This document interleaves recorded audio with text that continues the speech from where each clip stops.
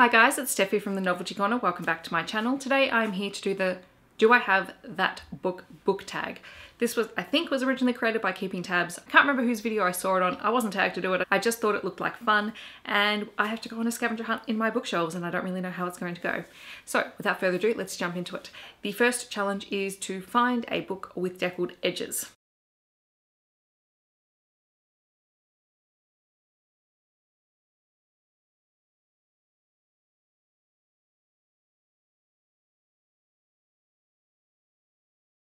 Apparently not. I thought I did. I know I have in the past, but yes, apparently not. Question 2 is, do you have a book with 3 or more people on the cover? Skullduggery Pleasant, The Dying of the Light. More than 3 people. Do you have a book based on another fictional story? Carry On by Rainbow Rattle. Question 4, do you have a book with a title that is exactly 10 letters long? Ice Station by Matthew Riley. Question 5, do you have a book with a title that starts and ends with the same letter?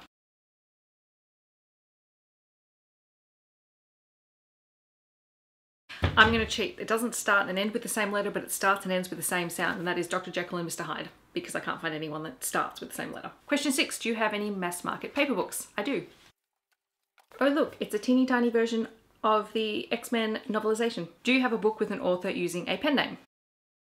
Every Heart a Doorway by Shauna Maguire. I think Shauna Maguire might be actually be her name, but she also writes under Mira Grant, so it's a pseudonym situation, I think. Question 8, do you have a book with a character's name in the title? Eleanor and Park by Rainbow Rattle. Question 9, do you have a book with 2 maps in it?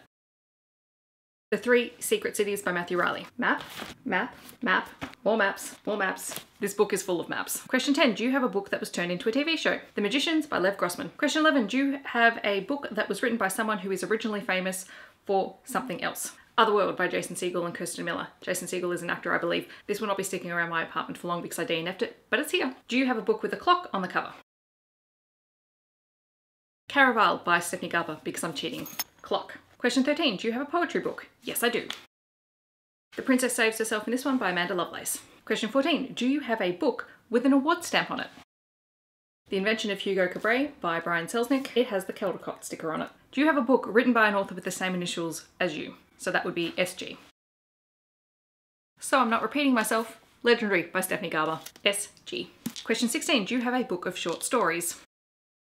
Stories of Your Life and Others by Ted Chiang. I highly recommend this. Question 17, do you have a book that is between 500 and 510 pages long? This is oddly specific. Would you believe that this edition of A Gathering of Shadows is exactly 510 pages long? 18, do you have a book that was turned into a movie? Stardust by Neil Gaiman. Question 19, do you have a graphic novel? Why yes, I have plenty of them.